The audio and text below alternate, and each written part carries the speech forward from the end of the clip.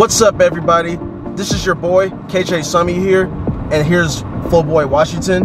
Flowboy, what's up? So today we decided to do a podcast type video. Essentially, we're going to be talking about anything we have on our mind. So we're going to talk about Star Wars content, then we're going to talk about views on the world, and then we're going to talk about movies we're looking forward to seeing for the rest of this year. So I'm going to leave it over to Flowboy Washington. I want you to start off the conversation about Star Wars. Alright, so about Star Wars I kind of fell off at its edge because we got like Star Wars Hunter's doing good though, but we got Star Wars Visions that's supposed to be like an animated, and that was an utterly failure. Like, I don't even know why they did that. The animation was all off, the fight scenes, half of the episodes was off, and I just didn't dig it though. So what do you think, KJ? So to be honest, I still need to get caught up on my Star Wars shows. I've been so busy, and as you all know, I graduated from Central Michigan University back in May, and I've been busy looking for a job and all that good stuff. I recently started an internship, but I'm still looking for a full-time job. I'm just doing an internship until I could get a full-time job. But anyway, I think Star Wars has fallen off. Like, it's like they don't know what they want to do. I wish they would have made the Obi-Wan TV show into a movie. I still haven't watched it. If it was a movie, I would have watched it by now. But I know that it takes place in between Attack of the Clones and Revenge of the Sith, if I'm not mistaken. Yeah, it does. And they digitally de-aged Ewan McGregor and Hayden Christensen so that they physically appeared the same as they did in the prequel trilogy. But they definitely should have made it into a movie.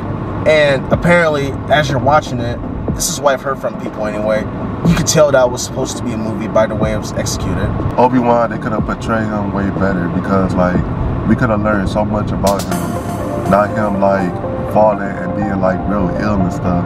We wants to know like his love story or whatever he came to become a Jedi. Like, what was he like before he trained Anakin Skywalker, or way before he got trained by Qui-Gon Jinn?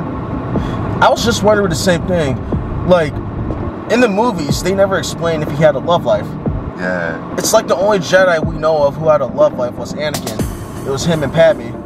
Like, they don't explore the love life of any other Jedi. But then again, it's a rule that Jedi aren't allowed to fall in love in the movies. Right. It's established in the TV shows too, isn't it? Mm-hmm. That's what I liked about Solo. With Solo, we got to see Han's past and how he met Lando, because the Millennium Falcon was originally Lando's. They established that in The Empire Strikes Back. Like, he even says that it was originally Lando's. But with Solo, I liked seeing it, even though Solo could have been executed better. But I also liked seeing how he and Chewbacca met. And then with Rogue One, that movie takes place after Revenge of the Sith and before A New Hope, just like Solo. But the main thing I liked about Rogue One was the hallway fight scene, to be honest, with Vader. Yeah, that was cool. But the anthology movies, they need more work, to be honest. Like, I like the way they're executed, mostly, but they just need more work, if you know what I'm saying. They need a lot more work. Because, like, what they did to the Acolyte, which takes place 100 years before The Phantom Menace, that was mid. Because what I'm saying is, like, why would they bring Yoda in the Acolyte? They only show the back of his head. That would make sense. Seriously? Yes. Oh, jeez. And then you go show Emperor Palpatine, Darth Plagueis, the Wise for like 5 seconds. Like, how will we know who that is if you only show him like a little bit, 5 minutes? No, not 5 minutes, but 5 seconds. That is stupid. Seriously. So I'll talk about Marvel. So Marvel, they was doing mid too though, like Star Wars was. But they went back up ever since they made that Deadpool versus Wolverine movie. And that was really good though. It was like the greatest Marvel movie this year. Because like last year and the last before, Marvel was utterly trash. Let's be real about it. Because without Wolverine and Deadpool coming out, Marvel would have been gone for it. Yeah, so Jamar's right. Deadpool and Wolverine was the only MCU movie that came out this year. So the next MCU movie we'll get is Captain America Brave New World.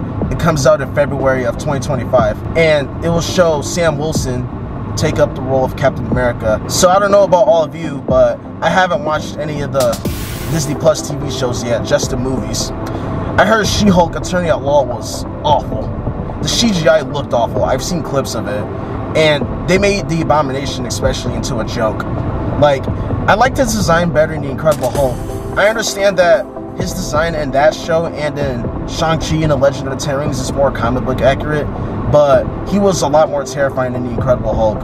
And then, with the Star Wars movies, we all know the sequel trilogy didn't really need to be made. They just wanted to do it for money and to follow up on the original trilogy, because chronologically, the prequel trilogy comes before the original trilogy, which is why it's called the prequel trilogy. Darth Vader is my favorite Star Wars character, but when it comes to Marvel, Joe Mara is right. Deadpool and Wolverine definitely saved Marvel, because after Phase 3, Marvel has been struggling to find its balance.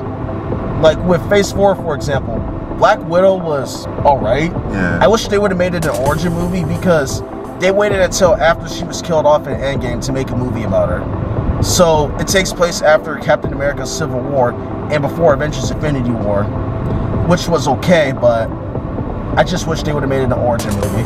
But the two best Phase 4 movies for me were Spider-Man No Way Home and Black Panther Wakanda Forever.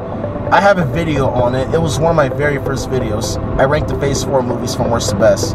Definitely check it out if you haven't already. Alright, so these are the movies and the TV shows I'm gonna say that's trash.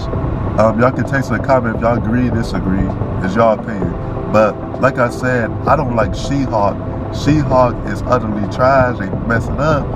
Like literally, they made her compare like a weakling though. And the design of her, it looked fake a little bit, to be honest with you. Like when I was watching it, it didn't look nothing like the Hulk. And Eternals like storyline is just all over the place. Like we don't know who bad and good. They switch up. Like they all over the place. And I'm like, if they gonna make a part 2, they just go fuck it up even more. I'm like, no. Absolutely. Eternals was awful. That should have been a TV show. And like Jomar said, it was all over the place. It was hard to keep up with what was going on. Eternals is the only movie from Phases 1 through 4 of the MCU I don't currently own. It was just awful. And I can see why a lot of stores didn't sell too many copies of it. We all know that they recasted Bruce Banner from Edward Norton to Mark Ruffalo. So until Captain America Civil War, Hulk was the only character from The Incredible Hulk that reappeared in the MCU. William Hurt reprised his role as General Ross in Captain America Civil War, Avengers Infinity War, Avengers Endgame, and in Black Widow. He appeared as the U.S. Secretary of State. Unfortunately, William Hurt passed away in March of 2022. May he rest in peace. So because of that, Harrison Ford will be taking over as Ross for the rest of his MCU appearances, starting with Captain America Brave New World.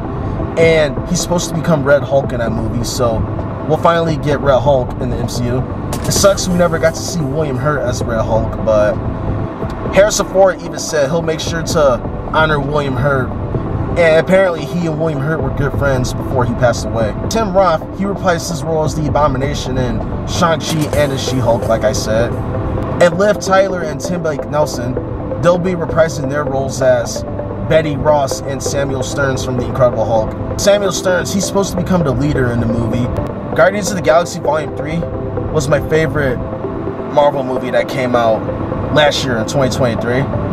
And if you haven't seen it already, check out my top 3 films of 2023 to see where I placed it at on that list. It's really good. You should take a tune and watch it. Most definitely. Appreciate it. Yeah, no problem. So, we're going to talk about crossovers that they should make movie-wise, no matter what genre. So, I'm going to say that they should make a Marvel movie with Daredevil, with Moon Knight, and Blade, and all the little dark horror Marvel characters that you can make inside a movie. Now, that'd be good, though. And bringing on Halloween, though, that'd be fire. Absolutely. So, for those of you who've seen the Transformers movies, specifically Transformers Rise of the Beast, at the very end, spoilers, just saying, but at the end, Noah, he gets recruited to join G.I. Joe, and they've been trying to do a Transformers G.I. Joe crossover for a while. So let's see where they go at that, because they still haven't really started production on that. Right. So we could talk about the views about the world. So what I say about the world though, like the world is a lot of chaos and stuff like that, we know that. But everybody just get along with each other and be in their own peaceful vibe. But you don't have to like hate on each other, just be yourself. That's all I gotta say right now. I most definitely agree with that, especially in this day and age. I will say that COVID definitely made things a lot worse. Like in 2020, for example, COVID defined that year, and politics defined that year. We gotta quit hating each other based on political views and all that. That's why I don't like to talk about politics, because I never know who I can offend, and I never know the amount of friendships I can lose and whatnot. But you gotta stop being so political. Focus on what we all have in common rather than what we're different. And make sure you treat others the way you want to be treated. Don't discriminate on people based on race, sexual orientation, gender, nationality, the whole shebang. Like, we gotta quit hating on each other.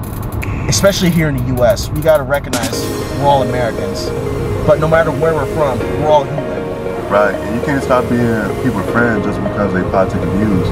It depends on the views. They go too dark with the views, that's different, I understand. Absolutely. You can't like try to force, manipulate, control, or any type of means to make them do something that they don't want to do.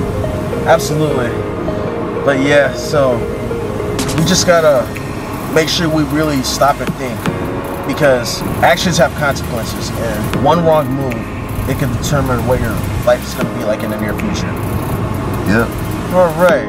Now, let's talk about movies that we're looking forward to seeing for the rest of 2024. Feel free to comment down with movies you're looking forward to seeing for the rest of this year. Okay, so I'm going to go first. So, as you all probably saw, I reacted to the Transformers 1 trailer with Avery McCarrick Television. He's one of my college friends from Central. So, with Transformers 1, like I said, it's going to focus on telling the origin of Optimus Prime and Megatron, how they started out as brothers in arms, and how they become arch enemies. And it's also going to focus on the origin of the Transformers themselves. Chris Hemsworth is voicing Optimus, Brian Tyree Henry's voicing Megatron, and it makes sense since it's younger versions of them. With Chris Hemsworth in particular, I looked up, he was chosen to voice a younger Optimus because of his deep voice, and it should make sense within the story as he leads the Autobots over a course of time. His voice will become Peter Cullen's voice. But either way, I'm looking forward to seeing that. I may or may not do a review on it, just depends on my time because I'm pretty busy nowadays. And then I'm also looking forward to seeing Venom: The Last Dance. It's supposed to be the last movie of Tom Hardy's Venom movies and the Sony Spider-Man universe, or I should say the Spider-Man-less universe, since Spider-Man has yet to make an appearance in that universe. And I'm looking forward to seeing Joker 2. Let's see how Lady Gaga does as Harley Quinn. And then I'm also looking forward to seeing Sonic the Hedgehog 3. I recently watched the trailer. It looks epic. Shadow looks awesome, and he's definitely a true threat. And they're going to be teaming up with Dr. Robotnik. Let's see how that goes. What movies I'm looking for this year is Kraven the Manhunter. He's like Spider-Man like villain, and he's like on the animation cartoons, and I think like he's really good as a evil protagonist. And for the second movie I want to see is Sonic 3, and I feel like Sonic 3 gonna be real good because they bringing Shadow in, but they could have added my man Silver. Where's Silver at? Like, you just go add Shadow but not Silver. I'm like, what's up with that? Like, at this point they might just bring the whole characters in the whole movie. Like, we tired of waiting, we want all of it. But the thing is though, like, I'm ready for Transformers movie too though. That's the third one, because like, I know it's animation and not many people like animation. They like the real life Transformers, which I understand. But give it a chance though, you may never know. It might be different. And let's be real, they could have made a live action movie with just the Transformers, no humans, but it also would have costed a lot of money, which is why it's an animated film instead. But I'm looking forward to seeing just the robots for once, like I said in my Transformers 1 reaction video. And it'll be nice to not focus on the humans, because that's the thing about the live action movies. They spent more time on the humans than on the actual Transformers. Like, for example, in the Transformers Generation 1 cartoon, and in Transformers Animated, for example, there were human characters, but they weren't the main focus. They were just there to help the Transformers and all that. But I didn't even think of Kraven the Hunter. Man. I forgot that was coming out this year, to be honest with you. But yeah, like, I'm looking forward to seeing another Spider-Man villain being brought on the big screen. Do you have anything else you want to talk about? I just want to say one last movie. I want to see the Venom movie, like he said, Venom Last Man. I can't wait till that come out. But they better bring more like Spider-Man characters and Venom in there. Where's Spider-Man at? Don't leave Spider-Man out. Speaking of that, for those of you who have seen Madam Web, spoiler alert, but Spider-Man, aka Peter Parker obviously, he's born at the end of the movie. So that's why he hasn't been found in the Spider-Man universe yet, because he hasn't even been born yet until Madam Web. Madam Web, by the way, it was just an okay movie. Nothing too special about it. But the Venom movies are by far my favorite films of the Spider-Man universe by Sony, because I still haven't seen Morbius, but I was told that was awful. Morbius good. Morbius better than Madam Web, but so? All right. Also Madam Web is better than Eternals. I cannot stand Eternals. Yeah, Eternals definitely. I could go far enough to say it was the worst Marvel movie I've seen. Like, they did Angelina Jolie dirty in that movie too. Yep. And I said this in other videos, Angelina Jolie, she's one of my 2 celebrity crushes, along with Zoe Saldana, the actress that plays Gamora. But I was just disappointed that they did her dirty. And Icarus too, like, Icarus was revealed to be the main villain of the movie. See, Eternals was just all over the place, that's my point. But I haven't even rewatched it ever since I've seen it in the theaters. Right. But like, if y'all want to check out my channel, stay tuned. Flowboy Watch It. I do poetry, motivation speaking, and that be all. I'm gonna try to put it in the description down below. But yeah, check out his YouTube channel. He's very good at poetry, and appreciate it. No problem. And you can look at him to give you some words of wisdom, especially when you're feeling down or just need a boost in your life. That said, make sure you leave a like on the video, subscribe for more content, and make sure you hit that bell for more updates. Thank you for watching, and I'll see y'all in the next video. Peace out. And God bless y'all. Yes, sir.